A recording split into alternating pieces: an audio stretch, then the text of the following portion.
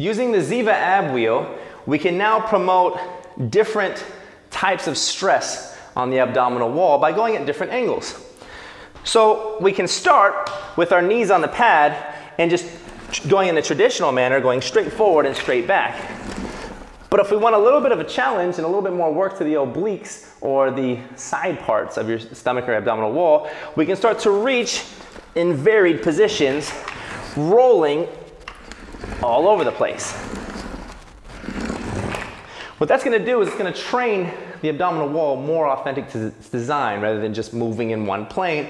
We're now going to add rotation, which is going to help the back move with the front part of the body, but also going to give you a nice toned look so that way we can incorporate some of that movement into the obliques.